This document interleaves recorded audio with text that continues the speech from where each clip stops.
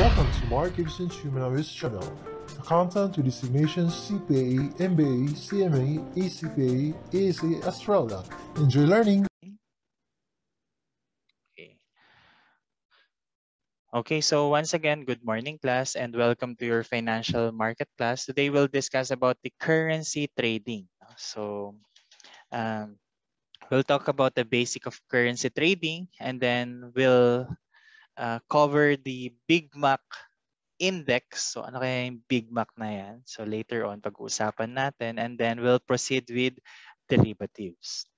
So the basics of currency trading, currency market or the Forex, FX or Forex exchange is the largest investment market in the world and continues to grow annually. Now, the data that I have here was for April 2010. No? So it's kind of late.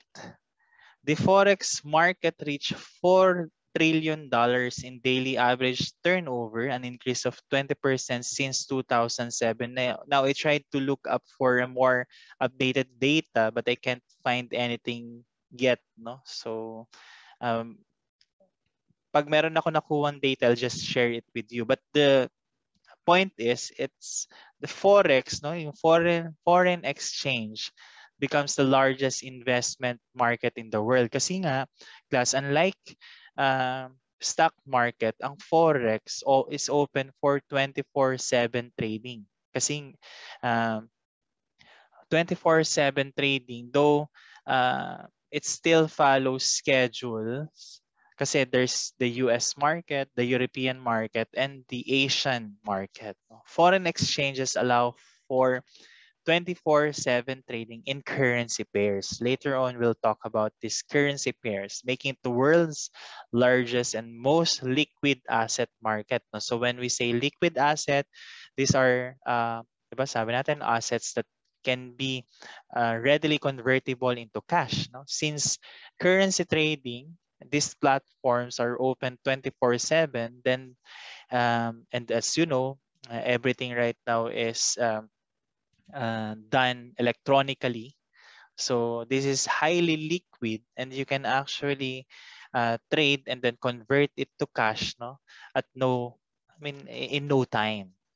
So while it is the largest market in the world, a relatively small number of currency pairs are responsible for the majority of volume and activity. Now class, ito na yung pag-uusapan natin, no? Sa currency pairs, kasi in currency trading, you must sell and buy currency. No? So sabihin natin na in our case, we have pesos, Philippine pesos, and we would like to trade it with US dollar. No? So, well, the currency pair would be PHP and USD. So, ganun lang naman yun. No? Kasi, of course, you can trade peso to peso. No? So, that's not, well, you can trade, but that's not qualify as part of currency trading because in currency trading, it must be two different currencies. No? So, in our case nga, Philippine peso and then being traded to another currency. So, ang ano ba yung mga common currencies that we trade on? So, there's USD, Euro, ano pa ba? Yen, won, no? So, yan. So, currencies are traded against one another as pairs. So, yan, pinag-usapan natin. And each pair is typically quoted in pips or percentage in points out to 4 decimal places. So later on, we'll talk about what pips are. No? So currency prices fluctuate based on the economic situation of the countries involved, geopolitical risks and instability, and trade and financial flows, among other factors. No? Kaya in the Philippines class, the agency responsible for foreign exchange and currency trading is the Bangko Central of the Philippines. No? Central Bank of the Philippines o yung Bangko, ano bang Tagalog ng ano natin? Ng BSP, Bangko Sentral ng Pilipinas. Ayun. Alright. So how does it work? Currency trading is a 24-hour market. It's only closed from Friday evening to Sunday evening. But the 24-hour trading sessions are misleading. There are 3 sessions that include the European, Asian, and United States trading sessions. So ito yung pinag-usapan natin kanina. Although there is some overlap in the sessions, the main currencies in each market are traded mostly during those market hours. This means that the certain currency pairs will have more volume during certain sessions. Traders who stay with pairs based on the dollar will find the most volume in the US trading session. Kasi nga naman, ang usual na nagdadrive even ng currency trading would be the strongest currencies. No? So right now, that would still be the US dollar. No? So yun lang naman ang gusto natin sabihin dito. Okay, so let's talk about pairs and pips. All currency trading is done in pairs. Unlike the stock market where you can buy or sell a single stock, you have to buy one currency and sell another currency in the foreign exchange market. Nearly all currencies are priced out to the 4th decimal point. A pip or percentage in point is the smallest increment of trade. 1 pip typically equals 1/100 or 1%.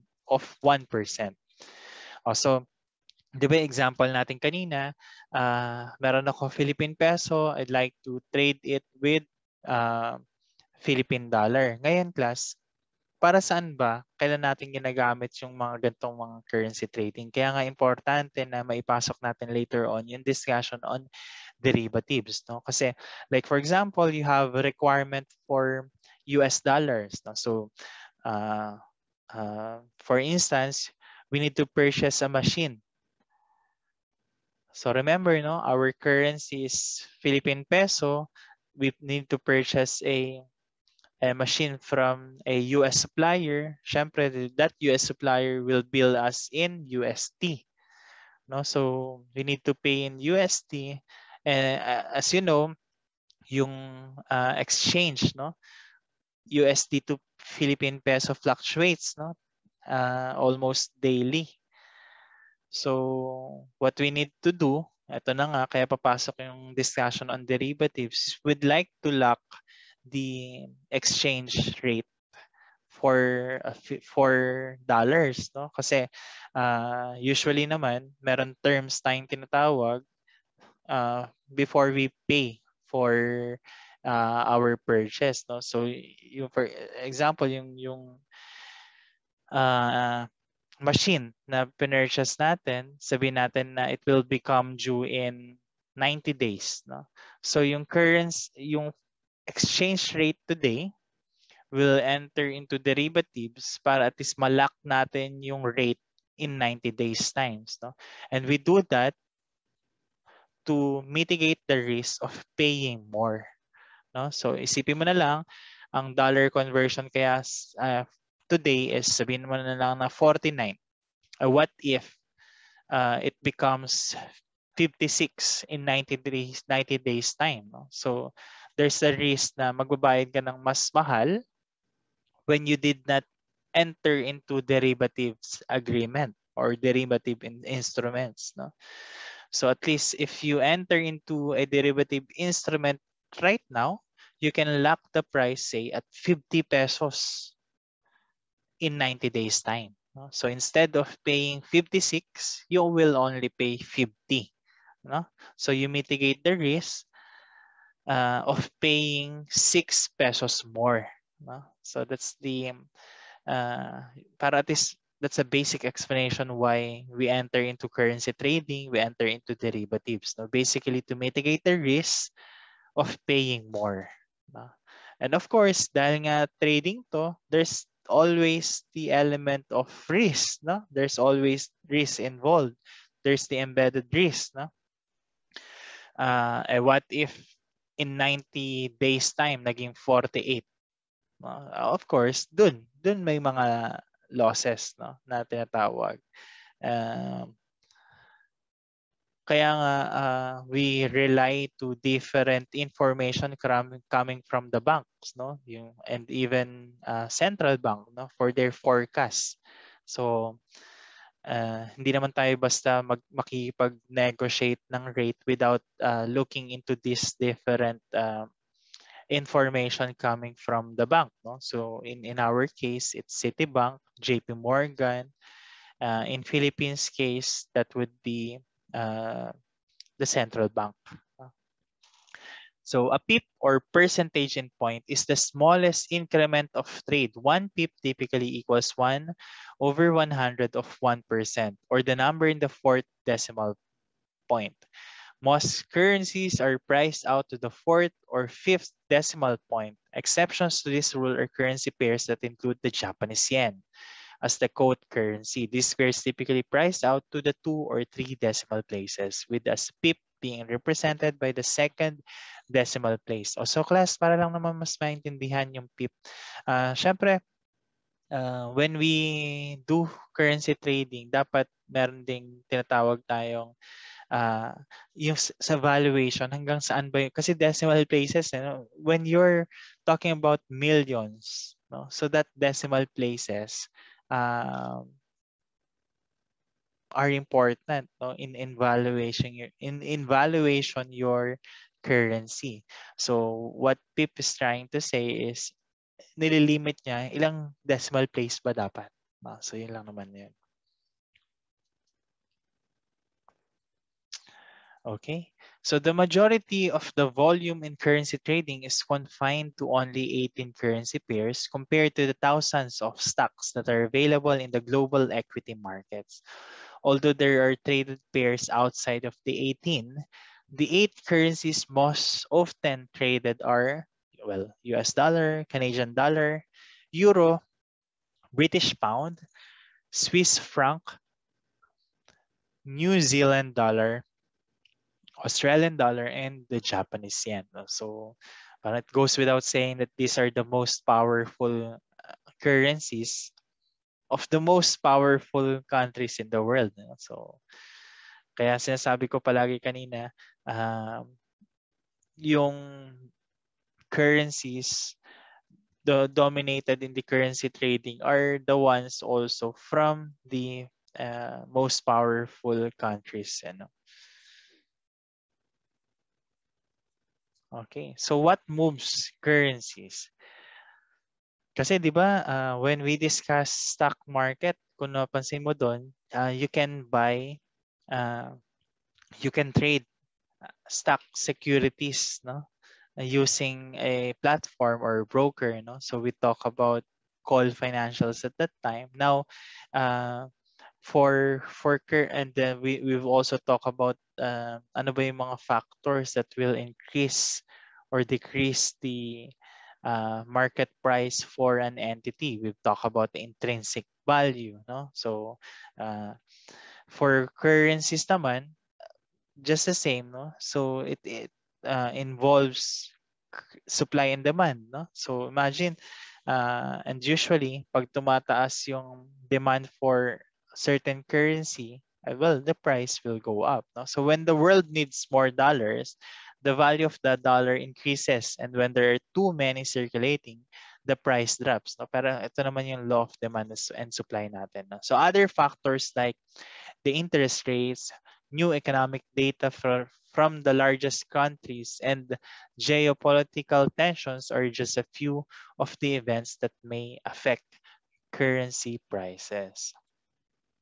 O sige, let's talk about Big Mac Index. Ano ba tong Big Mac Index? No? So I'll just read the description, then later on I'll share my thoughts about this. No? So the Big Mac Index is a price index published by The Economist as an informal way of measuring the purchasing power parity, or PPP, between two currencies, and provides a test of the extent to which market exchange rates result in goods costing the same in different countries. It seeks to make exchange rate theory a bit more digestible. So the index was created in 1986, takes its name from the Big Mac, a hamburger sold at McDonald's restaurant, no? So parang ang sinasabi ng Big Mac Index is magkano ba yung Big Mac sa isang country? Kasi class, 'di ba? Uh, I'm not sure, no? Pero in my case kasi, well, prior to pandemic, I travel a lot, no? So that's another way for me to distress, no? So uh, and also part of my job in Xerox, I was able to go to different countries in Europe naman. So I went to in 24 back in 20 ito na naman naka-record pala to, no? So nare-record yung chika ko. Pero I'll try to edit the video, no, para at least yung recording will focus only on the content, no? But ito naman personal experience related to Big Mac Index, no? So parang ganun, no? So I went to Netherlands, France, Belgium, basically most countries in the Europe, and then also London and the UK, sa UK naman, no? So at that time, ang mahal for me kasi nga Philippine peso converted to USD. Syempre, ang tendency natin whenever we travel is we convert, no? So yun dapat nga yung iiwasan, no? And then also I travel a lot dito naman different Asian countries, of course, no? So ang naging basis ko noon, no, is yung cost ng Coke in can, no? So at that time kasi mahilig pa ako sa Coke. So kung magkano ba ang Coke in can dito sa atin? So pag sa parang mga 30 pesos, no? So pero ang pinakamahal na Coke in can na nabili ko is for 4 pounds doon naman sa UK. So imagine, parehas lang naman na Coke in can, parehas lang na Coke na iniinom ko dito sa Pilipinas, pero I will need to pay for 4 pounds nung nasa UK ako. So that's 280 pesos. So magko-Coke pa ba ikaw kung ganun yung presyo, no? Kaya ubos yung pera ko noon nung travel sa UK. So it's well, I was sent there for business. Pero syempre, nag-extend ako, no? So to do my own personal leisure time. So, but that was the most expensive travel for me kasi masyadong mahal yung masyadong mahal yung cost of living nila doon compared to Philippine peso or compared to what we're used to pay here, no? So kaya nga I have a boss, no? At that time, no? My boss was English. Ang nagustuhan niya sa Philippines kasi nga number one, laki ng value ng pera niya dito. Imagine, no? So kung millionaire siya sa England, baka billionaire siya pagdating dito sa Philippines. Plus, he appreciated the way um, I mean the people here, no? So plus yun nga yung cost of living dito compared to where he lives for most of his life mas mura talaga. Though hindi na siya ganoon kamura lalo na kung sa Metro Manila ka nakatira, no, compared to provinces, no? So mataas na rin talaga yung cost of living natin. Okay, so purchasing power parity. It's the concept of purchasing power is a tool used to make multilateral comparisons between national income and living standards of different countries. Ito lang naman yun, no? So imagine, yung price ng Coke, 30 pesos lang. Coke and can, ha, dito sa atin. Hindi ko na alam yung price sa ngayon kasi ang tagal na rin akong nag-stop ng pag-inom ng Coke, no? But anyway, ang sinasabi lang natin is kung 30 pesos lang yung cost ng 1 can dito, bakit doon sa UK it's 280 pesos converted, no?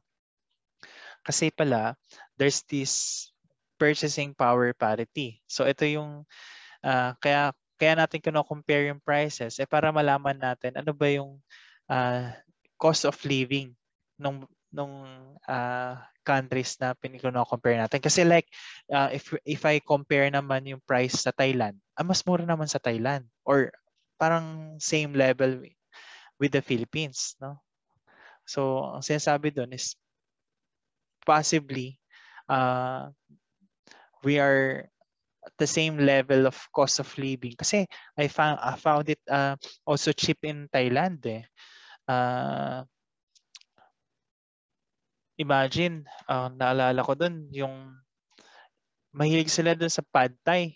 Pad thai natin kasi dito pag binili mo dito sa Thai restaurant, mahal eh. Pero pag doon sa kanila, mura. So yun lang. Yun yung mga nakakamiss sa travel. Anyway, so parity between two countries implies that a unit of currency in one country will buy the same basket of goods and services in the other, taking into consideration price levels in both countries. So PPA ratio measures deviation from the condition of parity between two countries and represent the total number of the baskets of goods and services that a single unit of a country's currency can buy. Also, I also traveled to Bangalore, no? Pero hindi ko masyado na-enjoy doon kasi nga yung food, di ako mahilig sa Indian food, no? Pero yun din, kinompare ko lang din siya sa Coke and can. So, same way is in Big Mac naman, yung Big Mac approach, kino-compare yung cost ng Big Mac. I'm sure you know yung Big Mac, no? Yung burger ng McDonald's. So, ito na. Six most expensive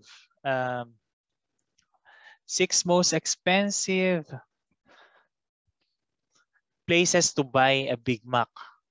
So, Switzerland, pinakamahal, converted to USD, it's 7.30. Magkano na ba ang Big Mac ngayon? May idea ba kayo? Check na natin. Di ako familiar na eh. Check natin ha. Big Mac. Ako, baka magagutom pa tayo nito. Cost in the Philippines. So, Big Mac pala natin ngayon is 193. Pero medium pa lang yun. Eh, syempre, doon na tayo sa...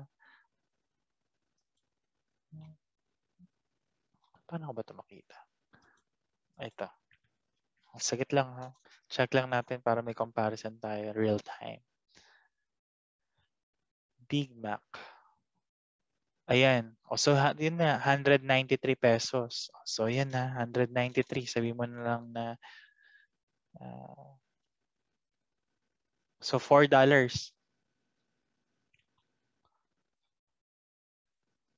Mahal na rin. So, $7.3 sa Switzerland, 6.37 sa Sweden, Norway 6.09, 5.66 sa US, Israel 5.35, and then sa Canada 5.29. So that's interesting. No? Pero talagang mukhang mahal talaga ditong manirahan sa Switzerland. Cheapest naman, also India. Imagine 1.62 lang. Lebanon, Russia, Turkey, South Africa, and Ukraine. Pero kasi class, sa Big Mac naman kasi, feeling ko, meron kasi mga differences. No? Of course, kung pupunta ka ng India, syempre hindi sila kumakain doon ng beef. So possible na yung Big Mac nila is different from the Big Mac brand ng McDonald's, no? Kasi syempre hindi mo naman pwede ipilit sa mga Indian yung beef patty. So, meron ka alternative. So, baka that's the reason why it's just cost 1.62. I'm not sure. Okay. Fastest earned. Ito naman. This statistic shows the average working time required to buy one Big Mac. So, imagine ha, gaano daw syempre, dyan na papasok ang element na magkano ba yung minimum wage, parang ganun, no? So, imagine, no, dito sa atin, kanina sabi ko 190 pesos yung one Big Mac. So, or $4, no? So, gaano daw ka raming oras, ito na yung pinag-uusapan natin, to buy one Big Mac. So, in Hong Kong, it's 8.6 minutes. In Luxembourg, it's 10.3 minutes. Switzerland is 10.6 minutes. And then, ito, ano pala ito, no? So, by cities na pala ito. No? So, we have Switzerland also in Geneva, 10.8 minutes. Siyempre, papasok pa rin tayo sa Philippines. Imagine na, ito naman 6 lowest earned. Sa Nairobi, 172.6 minutes. Philippines, 87.5 minutes. And then there's Mexico, Jakarta, Cairo, and Ukraine. So, imagine just by looking at the price of Big Mac, dun nakikita na agad natin yung cost of living ng mga countries. So in the Philippines, it will take 87.5 minutes. This data is as of 2015. So to purchase one Big Mac. So I hope, no? So that's 2015. Baka naman mas bumuti yung situation na ngayon. Okay. So that ends the first part of our discussion. This has been your instructor, Mark Gibson. Thank you for learning with us. See you in our next discussion. Don't forget to like and subscribe. See ya!